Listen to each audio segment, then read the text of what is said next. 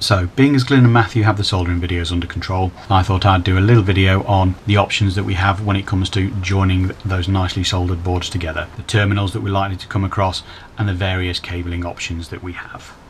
So what we'll do, we'll have a look at the various options that are available to us, have a little chat about pros and cons of each one, where we can use each one, and then we'll take a couple of them and we'll have a look at how we make the cables that are going to connect everything together. Now, it's not going to be an extensive list or an exhaustive list, just the more common things that I personally have seen and used while building my droids, and as well as sort of those that I've seen with other people's droids. So we'll start with the terminals that we're most likely to see soldered to a PCB.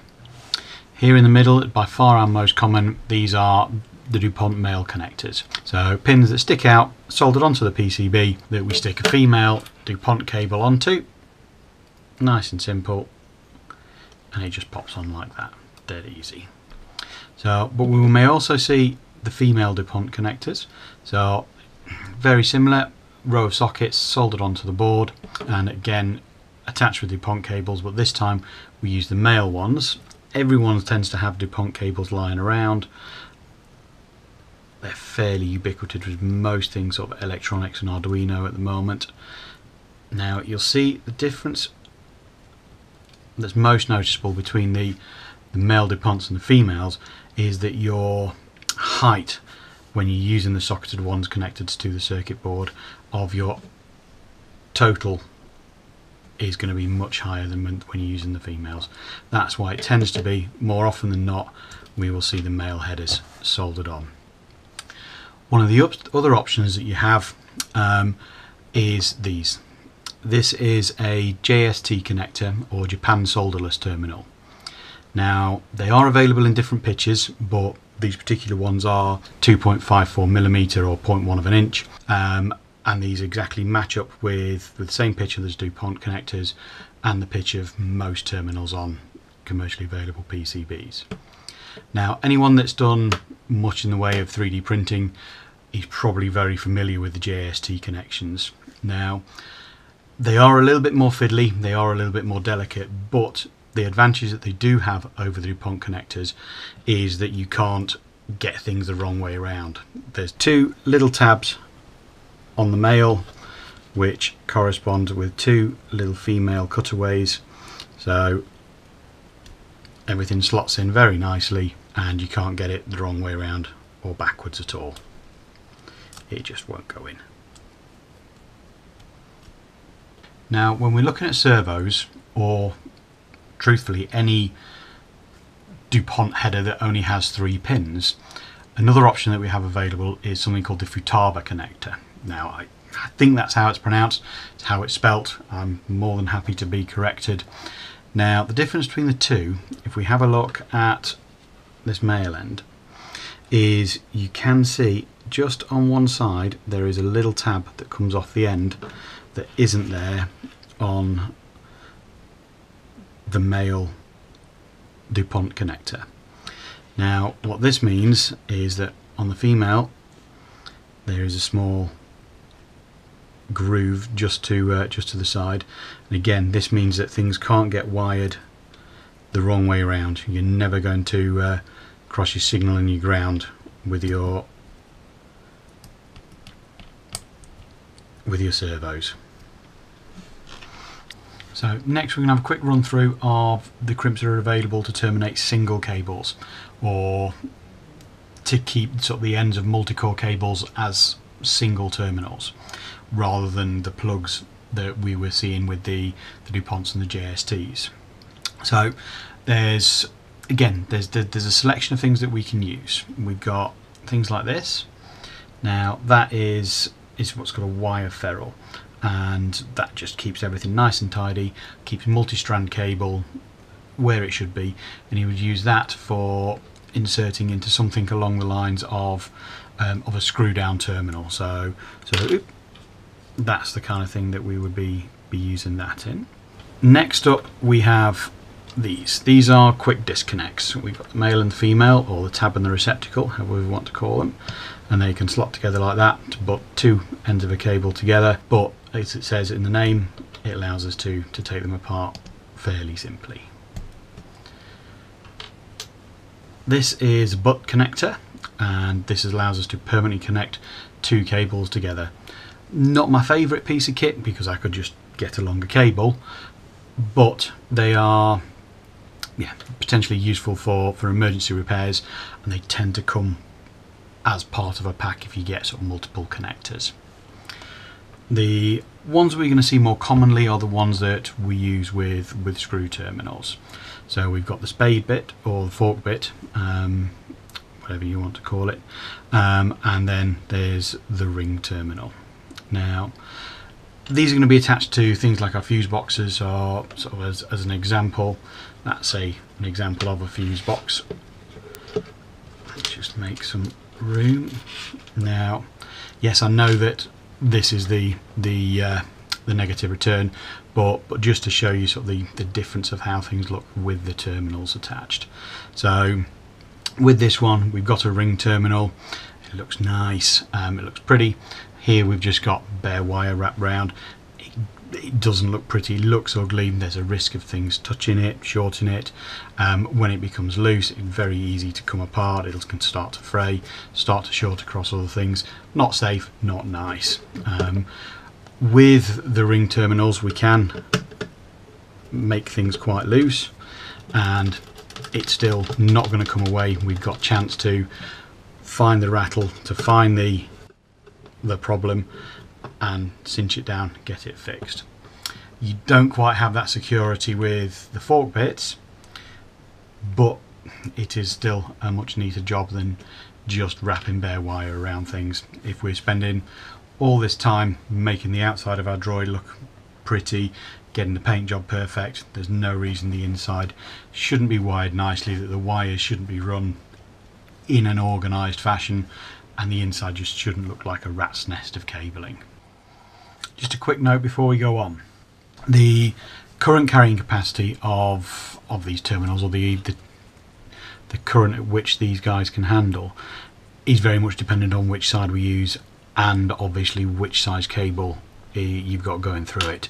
So you can get these from sort of just a few amps all the way up to many amps. I mean, they'll use cable terminals on cables in substations.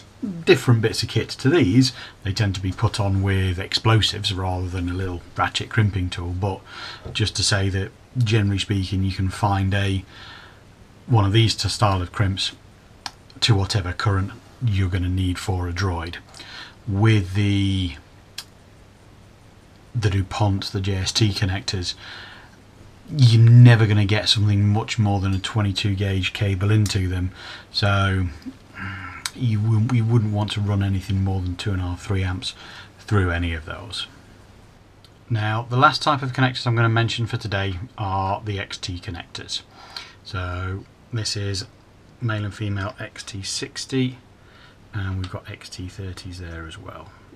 Now, anyone that's done a lot of RC stuff will instantly recognise these. They're regularly used in battery terminals. They can be used in high current areas. The name kind of sort of gives you the current they can handle. The XT30s will take 30 amps, the XT60s will take 60 amps, and the XT90s will take 90 amps. They are soldered on rather than crimped on. This is the only one that we've looked at so far that is a solder joint. And again, they are shaped in such a way that they can only go on the right way, not the wrong way. They've also got little markers, negatives and positives, so you know which way around that you're connecting them. More often than not, you'll see these. I use these for my batteries that I use in my egg droid, the 39.1% droid, and I just use a 3S18650 battery pack that I just solder up. Nice easy batteries to be using, but say these are the connectors that I use. I always know I'm going to get them the right way around, and they can always take a lot of current. So just before we start looking at crimping on some terminals and having a look at some of the cable options that we have, just a quick look at the tools. Now, this is my pair of ratchet crimpers. They're not silly expensive. You can get silly expensive ones if you really want them. You can get cheaper than this. I think these were about £20 on Amazon, and they came with a lot of crimps. Also came with various jaws or dies that can be swapped out for different crimping jobs. I've never used any of the really expensive ones. I've never had a problem with these. They've always served me right.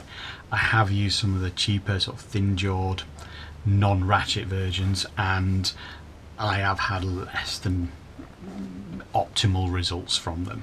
So these ones, yeah, I highly recommend a set of these. It just makes life a whole lot easier. The only other crimp tool that I do use is this. Now, rather than a sort of straight sort of down crimp, this is a rectangular crimp, so it closes on 4 sides. I only ever use this for the wire ferrules when these are going on the end.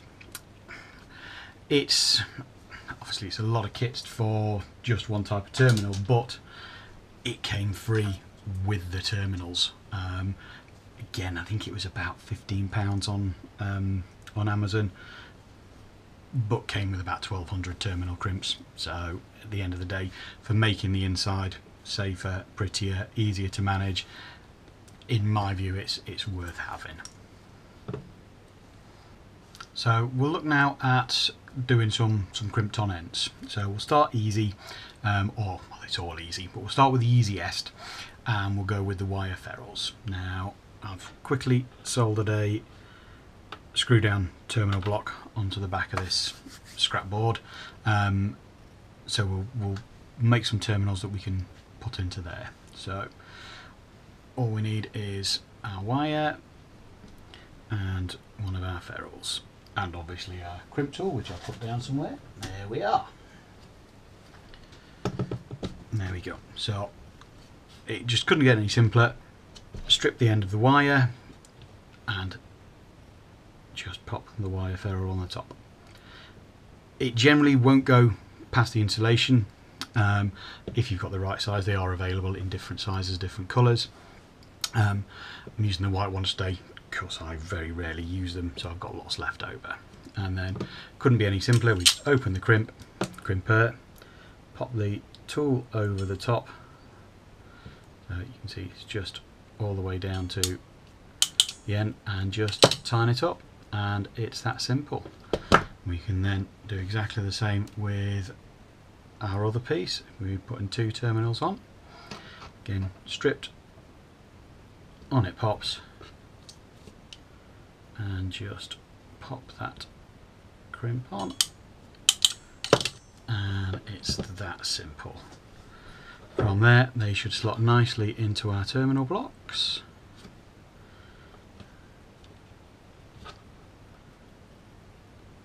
He says. There we go. Pops in nicely, and then they will just screw down. Now, I'll show you with these ones. Sometimes, so if you're using the smaller terminal blocks, then they can just be a little bit long. You can just take a pair of snips, just watch your eyes, and just take the very end off and shorten them, and then that one will pop all the way in as far as we want it to be, and again can be cinched down nice and secure. It keeps all of those little frayed copper ends at the end of a wire all in one place. The risks of shorting against the one next to it are minimal, and it just keeps things nice and tidy.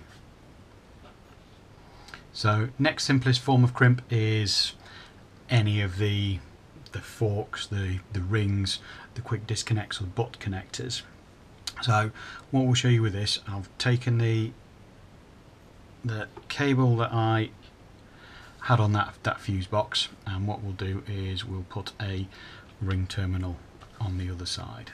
Now, because this was stripped just to wrap all the way around, it is too long, so I'll just quickly snip some cable off. I'll do that out of shot just because I'm over the bin and don't like bits of copper strand flying around.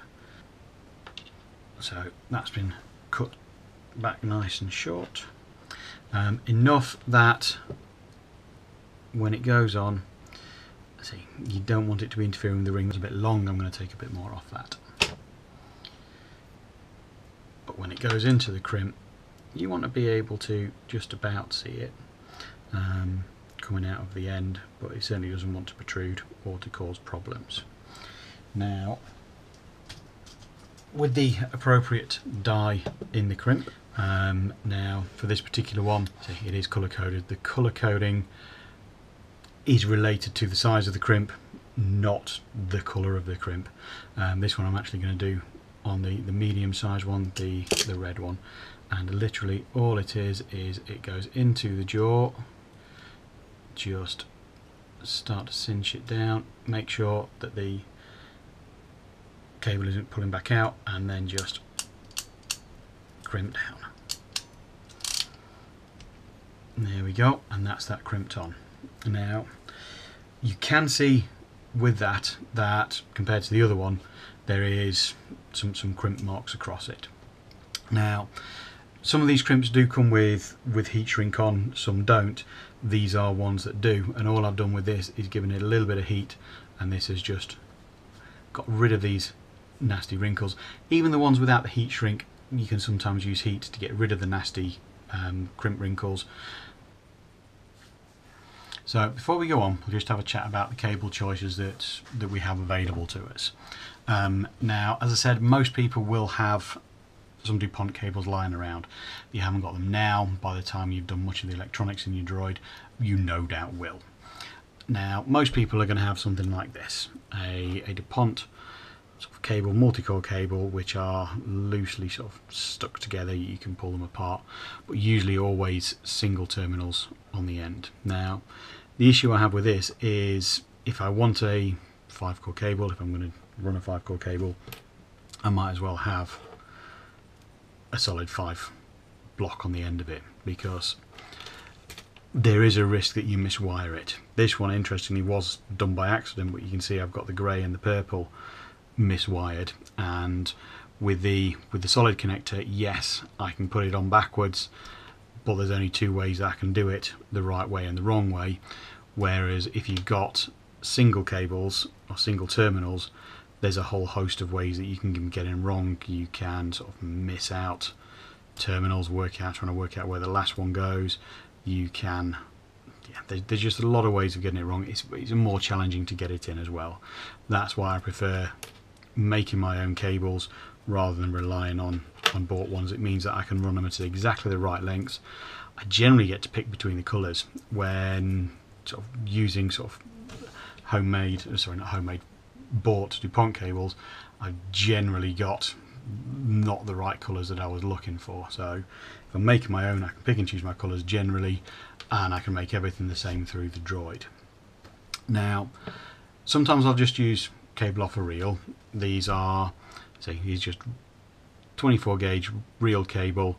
I've pulled 5 strands off, and it's just got a little piece of heat shrink holding it together. But you can use cheap and easily available cables. This one here is a 6-core alarm cable that I've pulled one of the cores out of. Makes for a nice cable. You can see that it's a lot narrower than using the DuPont ones, and it does tend to run easier in most directions. Trying to get this to turn a corner, it'll turn in one plane but not in the other, which does make that more of a challenge. And this one, this is Cat 6 or Cat 5 cable, I can't remember which one it is. It comes as an 8-core cable. I've just pulled some of the cores out of it, kept the outer on, and it just keeps things nice and tidy. This stuff is used to cable buildings, and I mean, I have this by the kilometre just from roll ends that people have given me. So I mean, if anyone wants any, just let me know. I can do meters of the stuff for free. Just let me know. Well done to those of you that have made it this far. I understand it's not the most exciting of subjects, but we're nearly at the end now, and what we're going to do now is look to to crimp up a DuPont connector. Now the males and the females all work the same, and it's the same for the JST connector. So I'll not do all. I'll show you one, and that should pretty much let you know what you need to do with all of them. So when you're making a DuPont connector, whether you're using male or female, the actual housing is the same. You can get these as wide as you want. You can also get them in double rows. Usually they will have, I don't know if you can see that, a small arrow on one of the terminals. You can use that as you wish. I tend to use that as my ground arrow.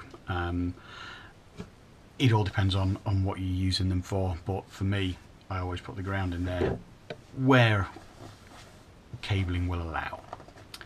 So the difference between the male and the females with these are which actual connector we use on the inside. So that's the males and that's the females. They tend to come on these little metal tabs that we just need to break off. It can be useful for little solder tabs, so don't always throw them away. And that leaves us with our little crimp connectors. Now, some of you will be able to see that I've changed the jaws in my crimping tool, and these are the jaws that I use for crimping DuPont connectors. Everything is labelled when you get them, so you should be able to work out which one's which. Now, what we need to know about the crimps is what we can and can't crimp and what we do want to crimp where. I'll just get one of the males off just because it's going to be a little easy for me to show you, because I can hold the end while I'm showing you. So this first set of flanges here, they are going to hold the insulation of the cable. The second set of flanges here are going to hold bare cable. This little clip here is what holds the connector in the housing. What we don't want to do is interfere with this and crimp this. So effectively, this is the furthest point that we want crimping. Everything else wants to stay as normal as it can do, having gone through the crimper. So what we do is we take our crimp. Now sometimes these can be a little bit wide, and just a little squeeze of the back crimps can help it slot in. We're then going to open our crimp and just slot the crimp tool in, and I'm just going to push that down just till I've got it locked in there, and I can check this side to make sure that I've got the right amount of crimp just sticking out and I'm not going to interfere with anything I don't want to.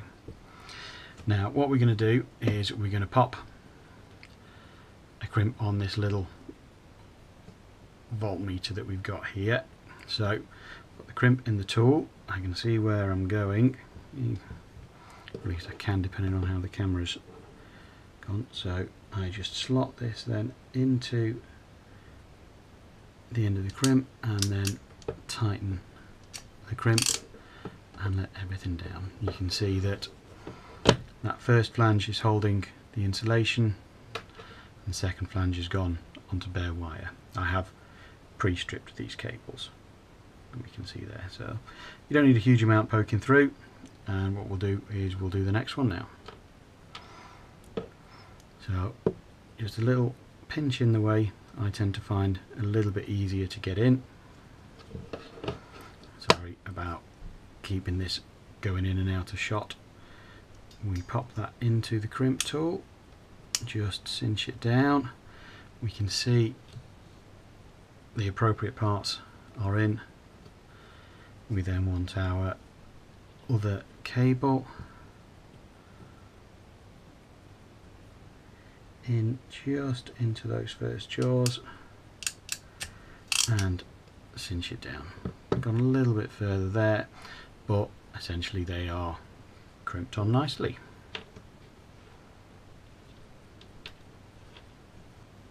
And now all we need to do is get these into the housings. So if you look at the housing, there's a little window on one side and the other side is flat. That little window is what's going to catch that little tab that we were making sure wasn't going to crimp, and that's going to stop it pulling back out the ways. Now there's a big end and there's a little end. We're not going to be able to get them in the little end, so they're going in the big end with that tab facing up. Again, flattish side, and there's a tabbed side, and that's just going to slot in there. Now sometimes they don't go in overly easily. Don't try and force it, you're just likely to break a wire. A couple of things could be going on. Sometimes when they come out of the crimper, they're not quite straight, and you just want to even it up a little bit. Sometimes, particularly if you're using a smaller gauge wire, the crimp at the back can just sort of spread a little bit, and that can cause a problem for them getting in. And just a little squeeze, doesn't take much, just a little squeeze with a pair of pliers just to narrow the back end will just allow them to get in. We're not trying to squish or crush anything, we're just trying to narrow that little back bit down again. And from there, let's say, get this the right way around, that will then just, he says, no, still just a little bit wide.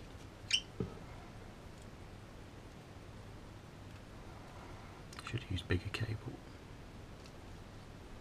And